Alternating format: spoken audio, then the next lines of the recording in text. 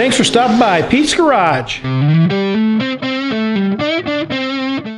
Let's talk about what your camshaft choice means when you get to this stage of your build. That means you have it assembled, you're ready to pre-lube it, and you're getting ready to either start it up and break it in or dyno test it. Now, you wouldn't think that your cam choice has anything to do with getting ready to break in your engine or getting ready to pre-lube it, but it does. And in order to understand it, let's first talk about the two different kinds of cam, your roller and your flat tappet. And when you're choosing your cam at the beginning of your project, you have to think long term, specifically break-in. Roller doesn't have to be broken in, flat tappet has to be broken in. And the reason for that is all in the geometry of the camshaft and the lifters. First, let me dispel a myth. A roller cam is not going to give you more horsepower. Because a roller cam has a roller on the bottom, it just has less resistance to turn or less resistance to move than a flat tappet. So it doesn't add horsepower, it just takes away less when it's operating. The flat tappet runs on friction, so it's directly in contact with the cam. That offers resistance, and that takes away a little more horsepower than a roller would. And the lobes on the camshaft are ground flat. That's kind of strange because a flat tappet cam is not flat. The lobes are ground on an angle, whereas a roller cam, the lobes on the cam are actually flat. Now, since the roller is the only thing that comes in contact with the lobe on the camshaft, you can have a much more aggressive profile on your camshaft. That means you can open the valve faster and close it faster and hold it open a little longer. The flat tappet lifters are always in contact with the cam and they don't touch in the middle. And the flat tappet cam is ground on an angle. The lifter on the bottom is also not flat. Even though it's a flat tappet cam, the lifters are not flat. There's a little crown in the center. And the lifter rides about 2/3 of the way up the lobe. And as the cam is turning around, the lifter is riding on the edge. That's what makes the lifter rotate in the lifter bore. That's what keeps it all moving. So why would you choose a flat tappet cam over a roller cam? Now, these big blocks, especially these MOPARs, they are pretty noisy engines. If you open it up, sometimes I hear people open their hood and it sounds like there's a bunch of ball bearings rolling around in the engine because they can get pretty noisy. Big block MOPAR, the Chevy 454s, 427s, even some of the big block Fords can be kind of noisy on the inside. The flat tappet will be a lot quieter than a roller. The roller has all those moving parts in there. More moving parts means noise. And the roller engine is going to be a lot more noisy than a flat tappet. So if your goal is to have a solid performing engine, you want it to run quieter, choose a flat tappet cam. This is the point where I will join the engineering and the practical knowledge together and what it means when you're at this point of the build. I get to talk to a lot of people, a lot of engine builders, a lot of dyno guys, a lot of engine builders who are dyno guys, and they have a lot of practical knowledge, decades of knowledge that it takes decades to learn because they've been doing it forever. And one of the guys I get to talk to is a pro mod. He's a national champion. He builds $150,000 engines. Genius when it comes to engines. Another guy I know has been building engines all his life. I'm lucky to get to talk to these guys because I get to get that practical knowledge, which is they run these engines, they know what works, they know what to do and what not to do. I come in with the engineering perspective and I ask questions. They have a failure and I want to understand the failure from more than just, hey, that didn't work. I want to know why it didn't work and what you have to do to make sure it doesn't happen again. Now, from all the engines that I've built over decades and all of the engines, the guys I know have built engines over the decades, I would say, I'm not going to say 100%, but there is probably close to 99% success rate with roller cams. That means you're getting ready to pre-lube your engine, you're getting ready to dyno test it. You don't have to worry about any special break-in fluids. You don't have to worry about any break-in temperatures, you don't have to worry about any break-in. You put a roller cam in with roller lifters, even if you have roller rockers, you put that together, you put it on a dyno, you're going to start it up, it's going to run, you don't have to break it in, you let it heat up, you do some fine tuning, change some jets, carburation, whatever it is, you do 3-4 pulls, and you're done. That's the nice thing about the roller cam and the roller lifters. So that's the advantage there. Flat tappet. Now, flat tappet is different because the lifter that is touching the camshaft has got to be broken in. And it takes some special chemistry and temperature in order to make that happen. That's why I don't have it handy, but when you buy a cam, they're going to recommend a lube, a break-in lube. And that break-in lube is going to have zinc and phosphorus in it. The zinc and phosphorus are important because they act as lubricants, and as the engine heats up and as the cam heats up, it work hardens the surface to make sure that, number one, it doesn't wear premature, the cam doesn't wear prematurely, and it hardens and shapes the bottom of the lifter to make sure those don't fail prematurely. If you don't break it in right, and by break in, believe it or not, the first, for a flat tappet engine, the first 5 to 10 seconds of the engine running is where the engine will see 95% of its wear. Almost all of the wear occurs in the first 5 to 10 seconds because there is no lubrication. All you have is some leftover lubrication from when you shut it off. And when you go to start it back up, the oil pressure has to build up, the oil has to get distributed throughout the engine, and it has to lubricate those parts. So for the first 5 or 10 seconds, that's when most of the damage is done. With a roller, you don't have to worry about that because the parts are rolling and moving. Lubrication is not as important. So that's one of the big differences. For a flat tap at the first 5 to 10 seconds is where you have most of the wear. For a roller, I bet you it's maybe 1 to 3 seconds. It doesn't last that long, so a roller does have that advantage. The big difference at break-in for a flat tappet is you have to start the engine and you have to get it running and keep it running immediately. You have to start it up and get it up to 2,500 RPMs or so, maybe 22 to 2,500, and you have to hold it there for 30 minutes. As the engine heats up, the zinc and the phosphorus act as lubricants. The cam and the lifters work together, they work harden, and that's how it gets broken in. That's the critical point right here. Now, what that means is, if you go to start it, let's say you go to start it up for the first time, you have a new engine, you're going to break it in, you're going to a dyno test or whatever it is. Let's say you go to start it and it doesn't start right away. It fumbles, something's not right, and you keep turning it over and it's firing. You might rotate that engine 500, 1,000, maybe 2,000 times. You have just rotated that engine and the cam and the lifters, and since there hasn't been a ton of lubrication going on because it hasn't really run yet, you haven't built up oil pressure, there will be a lot of wear on a flat tappet cam. And that is where most flat tappet break-ins fail. The engine doesn't start right away, there's not enough lubrication there, you go over and over and over and over, and you get dry spots on the cam or the lifter, and that's where wear starts. And then when you finally get it started, the metals are soft, and even with the zinc and phosphorus in your break-in fluid or in the pen grade, I use pen grade oil that has zinc in it, it's just not enough, and that's when the cam fails. Now this is what happens when you wipe out a flat tappet camshaft. You start it up, and initially the lifter is riding about 2/3 of the way up the lifter surface, okay? It's riding about 2/3. What happens is the angle, so you got your flat, right? And there's an angle on the lifter lobe. And you have the lifter is rotating and the lobe on the cam is on an angle. As you start it up, the spring force is hammering that lifter down on the camshaft.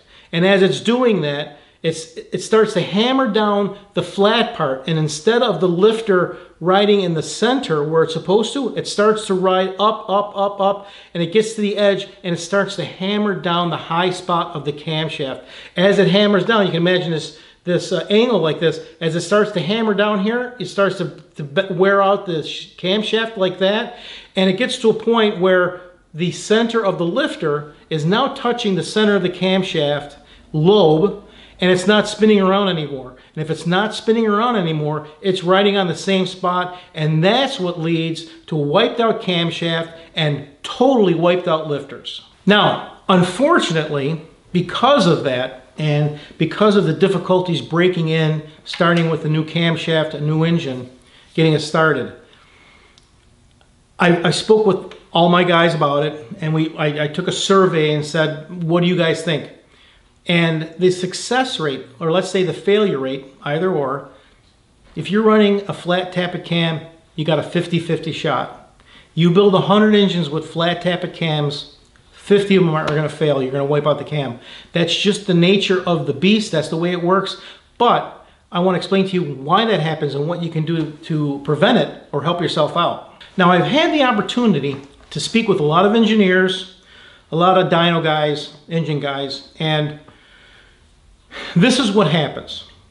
The average camshaft, comp cams, Crane, Crowler, Edelbrock, Lunati, those cams, they're all machined the same way. And if you can imagine the angle on the camshaft, let's say from one side to the other, if you were to measure it, it probably is about 3 thousandths bigger on one side than the other. That's the angle.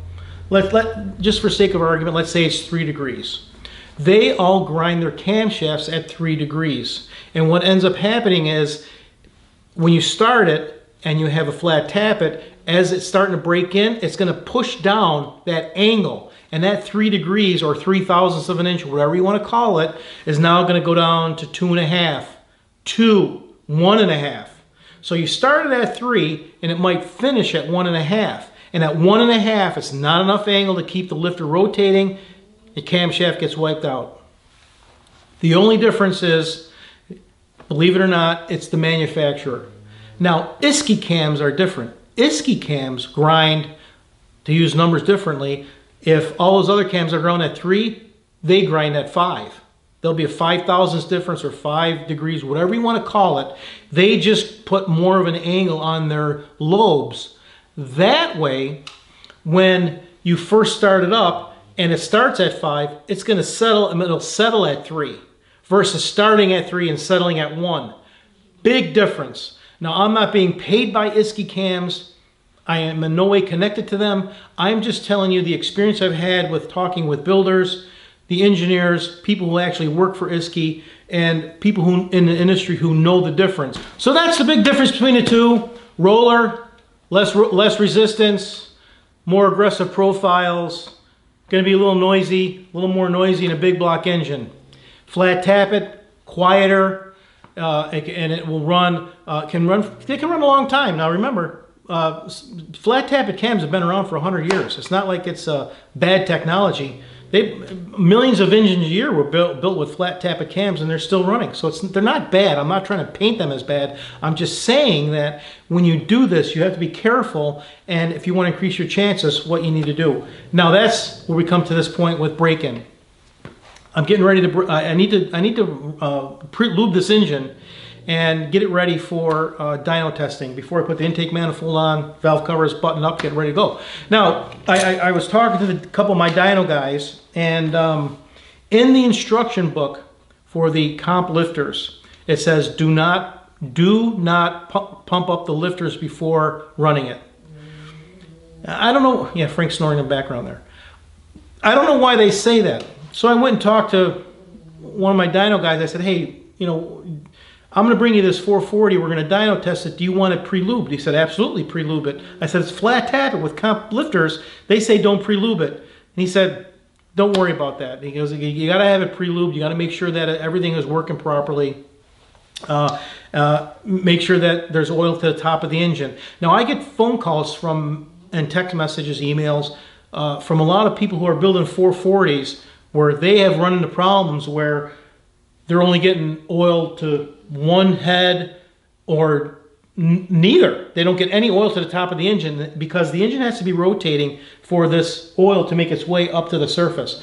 And sometimes they make mistakes and the engine oil doesn't get to the top. You want to make sure that there's oil to the top of the engine and you have oil pressure before you even put it on a dyno, because you just dump $500 to find out you don't have oil pressure. Now there's a couple ways to do it, but there's a variety of tools depending on the engine. Ford has a special tool that has a big keyway in it that fits around the push rod or goes right into the oil pump. Same thing with Chevy. I have some longer tools for Chevy. Goes around some of the push rods. For this engine, this one right here is simply an Allen key that I welded to a really long steel rod that allows me to insert this in the engine and hold the drill, and allows me to rotate the oil pump. Now, the important thing for you to understand when you're going to be breaking in or priming your engine is which way does the oil pump turn? Because while the engine on here rotates clockwise, the oil pump rotates counterclockwise, which means when you put a drill on there to prime your engine, you have to run it in reverse.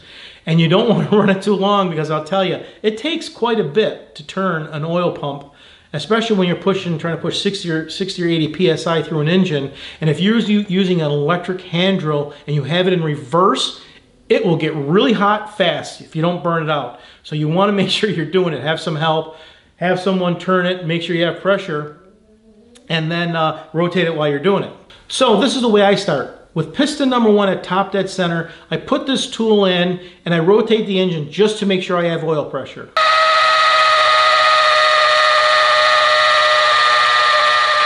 Now, while you are turning the oil pump, you're going to have to turn over the engine.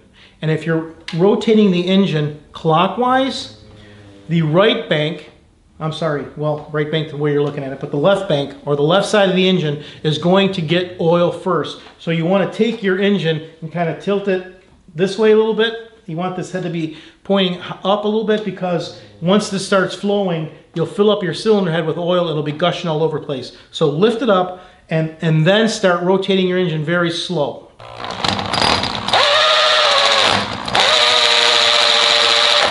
Look at the back of the engine first, because that's where the oil is going to start to come out. And keep turning your drill motor and pumping oil until you see it coming out the front, and it's coming out consistently.